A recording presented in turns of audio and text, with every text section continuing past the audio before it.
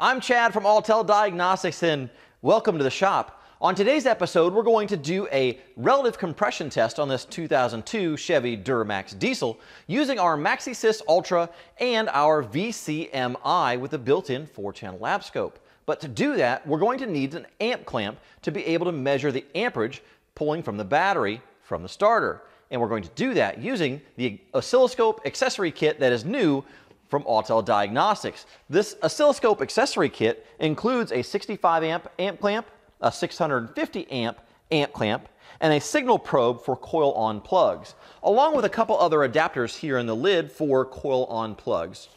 So what we're going to do is we're going to follow the directions in the Ultra tablet on doing this relative compression test, and that's a pretty simple process. Doing a relative compression test is an easy way to see how the engine is performing mechanically. We're going to use one of our amp clamps, clip it around the positive lead of the battery cable, and measure the amp draw coming from the battery to the starter. And if that amp draw is consistent, we know that the engine mechanically is working well. If we have one of those drop out, we can see what cylinder or what is contributing to that low amp draw. Getting started with this process is pretty easy. Let's follow the instructions on the MaxiSys Ultra to get started with this test. On the MaxiSys Ultra, we're going to select Measurement, and we're going to select Oscilloscope. We are connected to our VCMI via Wi-Fi, so we don't have to worry about any cables being in our way, and we're able to take the tablet and walk around, and even take it to the driver's seat. We're going to select the picture of a car up here at the top. We're going to go to Engine Starting, Starter, and Starting Current Voltage. From here, it's automatically going to pop up with information on this process. It's going to tell us what pieces we need. We need the large dolphin clips for positive and negative. That's going to help us measure our voltage.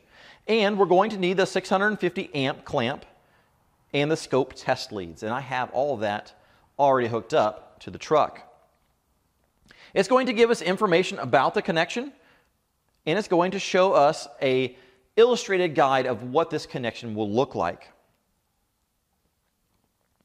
If we go down a little bit farther, we're also going to see a real live picture of what that would look like, an example of a known good waveform, and lots of information, related DTCs. When I look at the screen where it says Real Vehicle Connection, if we look down here at the bottom, we're going to make sure the current clamp is switched to the on position and set to the 1 millivolt, 1 amp range. And that's going to be important because the tablet is automatically going to set itself up for that specific range. We're going to take our amp clamp, we're going to turn it to that 1 millivolt, 1 amp range. We're going to go ahead and slide the help information away from the screen, and we're going to press Start. You can see that we have our 12 volts coming from our battery, and that is on channel 1 or the red channel. And then we have our amp clamp connected to the green channel. We're going to go ahead and zero that out. And now we know we have a 0 baseline on our amp clamp as we showed in our instructions. We're going to connect that to our positive battery lead. A couple of things to think about. On this specific truck, we have 2 batteries.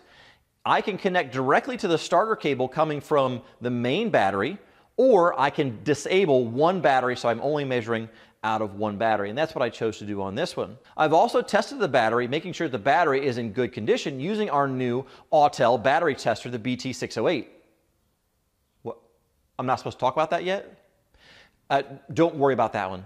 That one's going to come. I'll put the information in the link below. So make sure you test the battery, make sure the battery is in good condition, and make sure that you're isolating the battery so you're using only one battery in this application to do the test. Our next step is to disable the fuel system and crank the truck. I've already disabled the fuel system, so now we crank the truck over to get our good pattern. We're wireless to the vehicle, so we don't have to worry about trying to start the truck and then running back out here and pushing pause on it. We can take the tablet with us.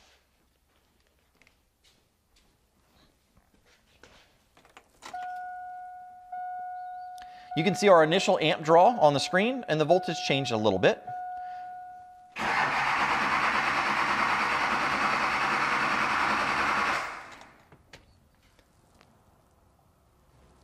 And there we have our pattern. Now you'll look down here at the bottom of the screen, this is our buffer. If we take that and we back up a screen, you will see our pattern. I'm going to enhance that by pinching on it and just making it a little bit bigger.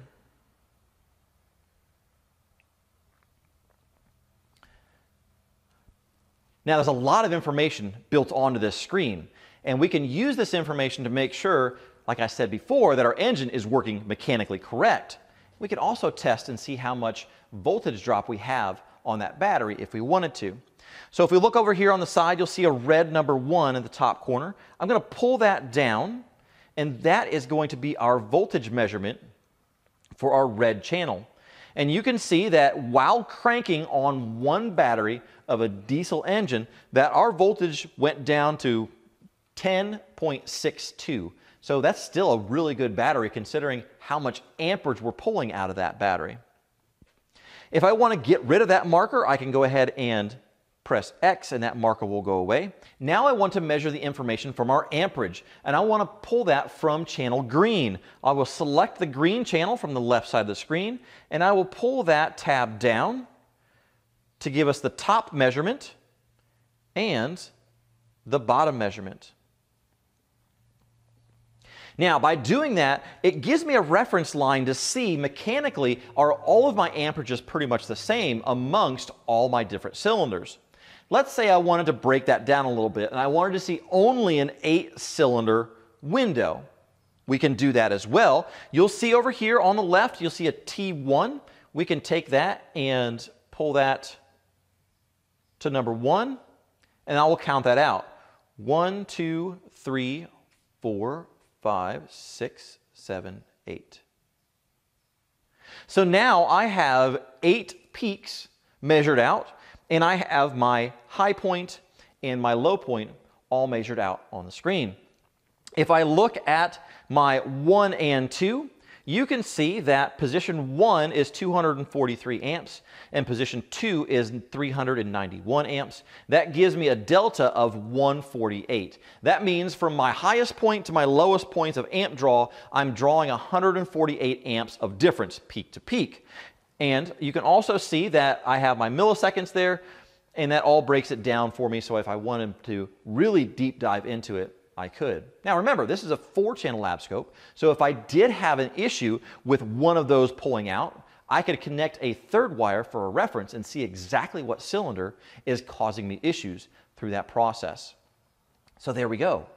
In less than a couple minutes, we're able to mechanically check and see how the health of our engine is with an amp clamp in our MaxiSys Ultra, and the MaxiSys Ultra automatically set up all those parameters for us.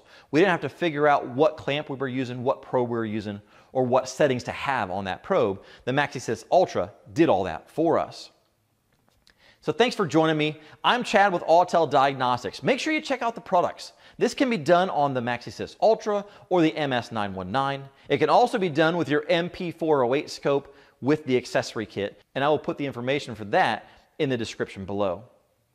Make sure you like, subscribe, and join us for the next one. We'll talk to you soon.